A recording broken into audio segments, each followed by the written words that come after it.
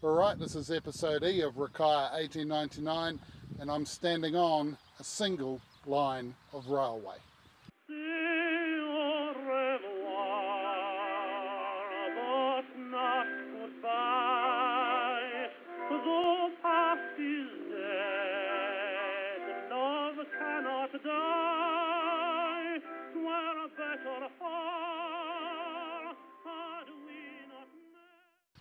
And back in the shoestring days, the single line of railway was kept safe in theory by a combination of what was called running by book and the rules and regulations.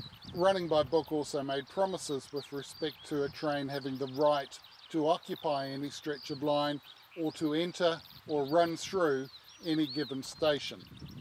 If we look at the 1899 version of running by book, the front of the train out on the line was protected by the fact that the working timetable mandated crossing points for every given train. And for instance that relates to the 11th of March 1899 is that on any given Saturday, train number 21 south from Christchurch to Ashburton was mandated to cross the Up Express at Chertsey. And as far as efficiency goes, there's a flaw in working by book. And that flaw is that if for any reason 21 South is running late, then the express will have to sit and wait at Chertsey for it to show up before it could get an open line and proceed safely to Christchurch. Trains were protected from the rear by the incorporation of a time barrier into the working timetable. That time barrier was either 10 or 15 minutes, depending on which regulation was followed on any given occasion. An easy way to look at the flaws in the 1899 system of train management is to look at our more modern system. And last month I spent a rainy afternoon at Waterloo watching trains trigger the 4 sequences of coloured light signals. The way that system works is that when a train passes any given signal, it turns it from green to red. At that point, the train is protected from any subsequent trains because they are bound to stop at the red signal. When our protected train gets to the next signal in the sequence, that too is triggered to red, so now the train is doubly protected. When it gets to the third signal, the first signal turns to amber. Amber, unlike traffic lights, is not an invitation for a driver to gun the gap and hope for the best. What amber signifies is that right now the next signal in the sequence is at red, and in crossing an amber signal, a driver must be prepared to stop at the next signal if it is displaying red when he or she gets to it. When the protected train crosses the 4th signal in the sequence, the first goes to green. So the sequence of protection is red, red, amber, green. And on the afternoon that I stood in the rain at Waterloo watching this sequence, it took about a minute and a half to cycle through those 4 signals. And the thing about the safety system at Waterloo is that it creates a buffer in time, being the minute and a half, as well as in physical distance.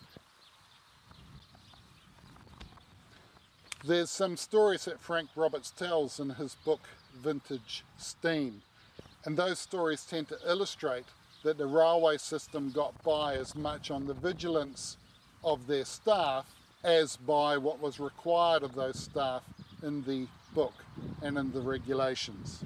One of Frank's stories is about the afternoon when his train derailed a few miles short of Moronsville.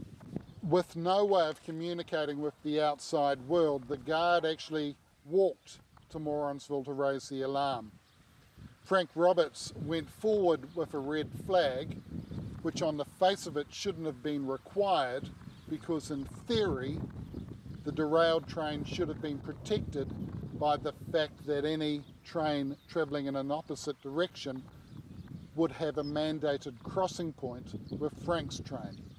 So the fact that Frank Roberts felt he needed to go forward suggests very strongly that faith in working by book was somewhat less than absolute. The train only had a 3-man crew, so the driver stayed with the train and they found the likely looking passenger to proceed back along the track to protect the rear of the train. The reason why they needed to do that is that on that day there was an express running behind Frank's train. And as the passenger put it, he didn't think the express was going to stop because of the speed it came up to him at. Don't worry, said Frank, they just wanted to get to you as soon as they could. If efficiency is each train moving as scheduled, then inefficiency is any train sitting and waiting for whatever reason. And since trains did and still do run late for a multitude of reasons, the railway department came up with a means of promoting timeliness. And in a very Victorian approach, what they would do is they would fine the driver of any late running train the equivalent of a day's pay if his train ran late without reasonable explanation. But the department also had an unspoken policy of turning a blind eye to the maximum speed limits mandated in working by book, so that if a driver stretched the rule about the maximum allowable speed of his train in order to make up time, then that was fine, provided of course nothing went wrong in doing so. And since trains do run late for a multitude of reasons that even fines or blind eyes can't fix, the railway department came up with a process called line clear by wire. And as the name suggests, that process used the railway telegraph network to allow two station masters at two separate stations to coordinate an amendment to the mandated crossing point. So the example I used about the North Express waiting forlornly at Chertsey isn't quite correct, because as I said back in episode C, Chertsey was on the wire. So in all likelihood, if 21 South was running late, line clear by wire would have been used to hold 21 South back at another station to allow the express to proceed. At least that would have been the case on any normal night. But the 11th of March 1899 was not a normal night. There were two special trains out on the line.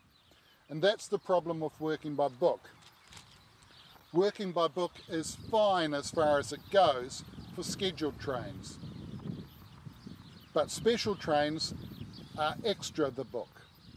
They are in fact shoehorned into the schedule by issuing the working notice that I discussed back in episode A. So if we look at the 11th of March 1899 and the special notice in question, it rewrote the timetable from 7:25 until 10:25 on that Saturday morning, and then in the evening it rewrote the schedule again from 6:05 p.m. until 8:45 p.m. when the second picnic train was due to arrive at Christchurch. If we look at the working notice for the down trip to Ashburton, we can see that the trains left Christchurch with a 15-minute safety barrier between them. By Templeton it was down to 10 minutes, and that separation remained in place all the way through to Ashburton.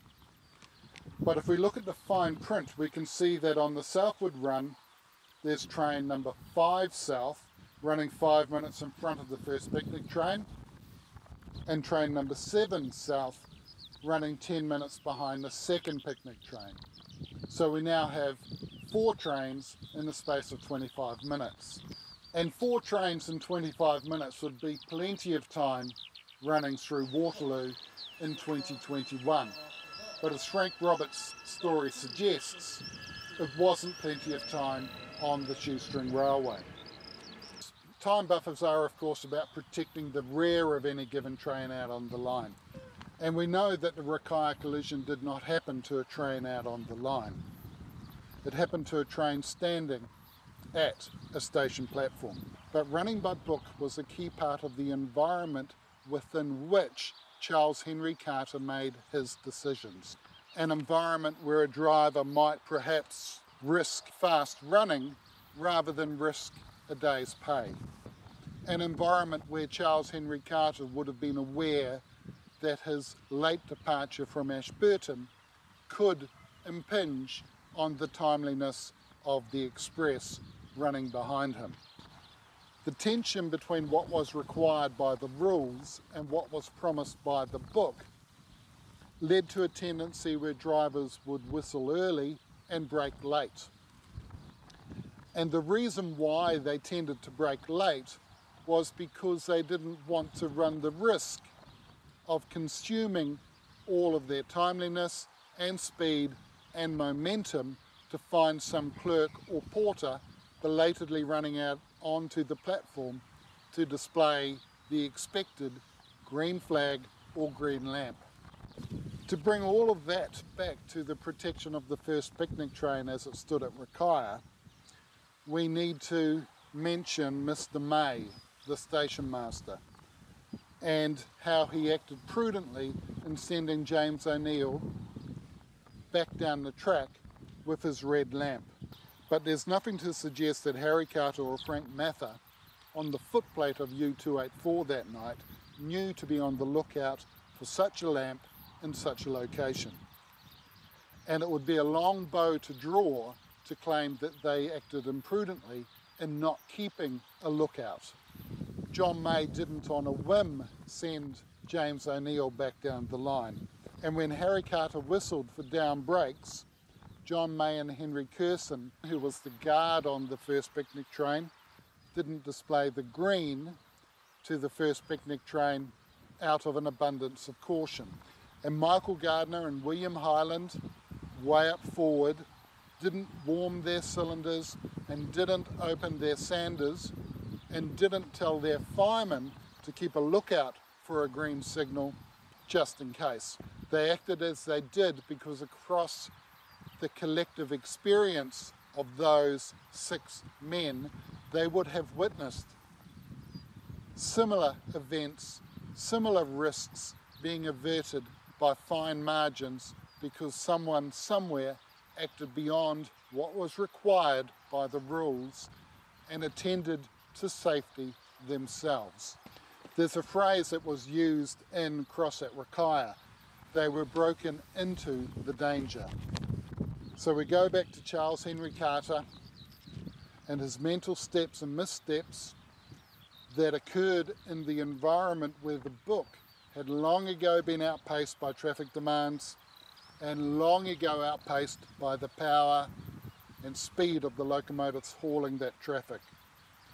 Where on one particular evening, the tissue paper thin safety on the shoestring railway was pierced by some assumptions, a decision to make up for lost time, and a handful of quite simple mistakes of fact that combined that night to take the second picnic train into Rakaia and into the colony's worst railway disaster.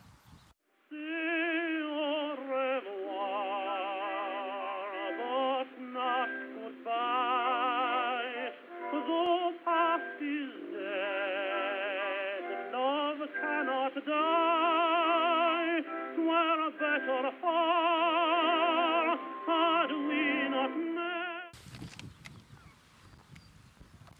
Alright, like, subscribe, enjoy. Don't enjoy, really up to you. I'm taking a break over the summer. Hopefully it'll be picnic weather. Cheers, see you in the new year.